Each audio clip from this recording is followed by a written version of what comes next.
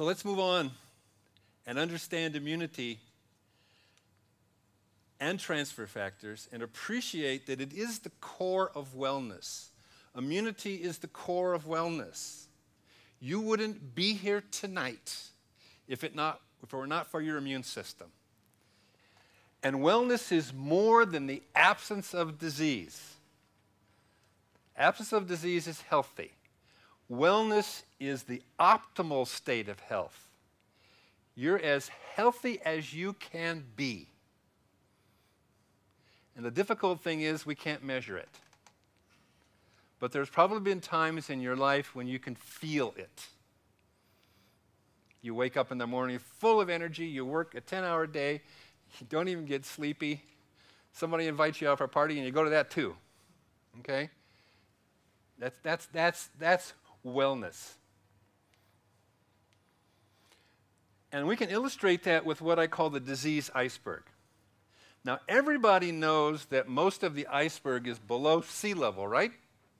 Now, how many of you actually seen an iceberg? Okay, we have some experts in the crowd. But we all know that most of the iceberg is below sea level.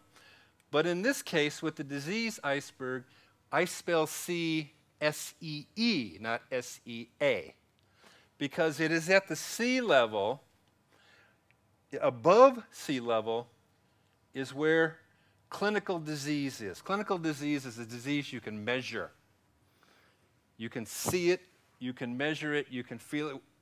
Physicians can pick it up with instruments, and oftentimes you have signs and symptoms of disease. That's called clinical disease.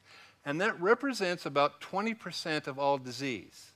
So the rest of disease is below sea level. And just below sea level is something we call subclinical disease. You really don't have any signs and symptoms, but if somebody takes a blood sample or an x-ray, something shows up. And that is the basis of a lot of our diagnostics. We go in for routine screening. Men, you get your PSAs done. Women get mammograms, et cetera, to try and pick up the subclinical disease because we can't feel it, we can't see it. And so we need instrumentation. Now as we go down deeper in the iceberg, we get into kind of a nebulous gray area called vulnerable or pre-disease state. We're really not diseased, but we're very vulnerable to disease. Can you think of a place in your life where you have been made vulnerable? What happened when you were vulnerable to disease? Everybody's been there. Huh?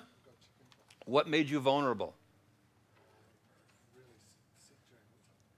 You may have been exposed to a bunch of kids who had it, who made you vulnerable. Okay? But there's some other kinds of vulnerabilities that occur in our life.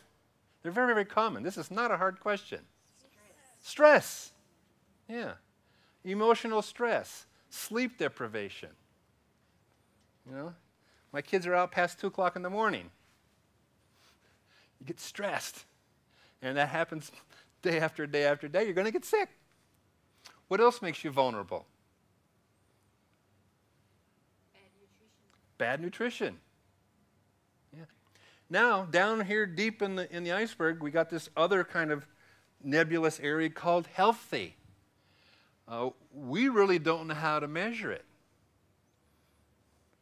How many of you ever heard a story about somebody who went in for a physical exam? The doctor says you're healthy, and the next day they die of a heart attack. I personally had encountered stories like that. And so is it that we don't know what we're doing? Well, that's a little harsh. But we don't know how to measure health very well. We're very good at measuring disease. We don't know how to measure health. But then below healthy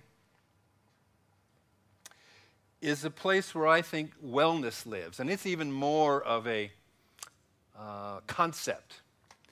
But wellness is health that's like a very good rubber band. You can stretch it, and when you let go, it snaps back into shape. Stress stretches it, and it gets some rest, it snaps back into shape. Malnutrition stresses it, and then it snaps back into shape. And so it has the ability to be resilient.